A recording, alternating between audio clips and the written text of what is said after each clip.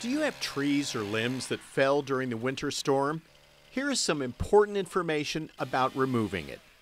If that large storm debris is blocking city streets, sidewalks, or alleyways, it's the city's responsibility and our crews will remove it.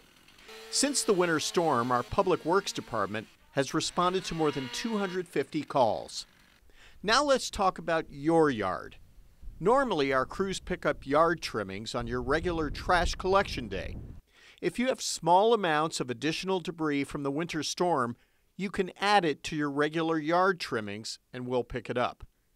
When you have a pile that is larger than 6 feet by 4 feet by 4 feet, please report it to our customer service team at 972-769-4150 or EWS Customer Service at plano.gov, and we'll pick it up at no charge. If you prefer to use a private contractor, there's no need to report it.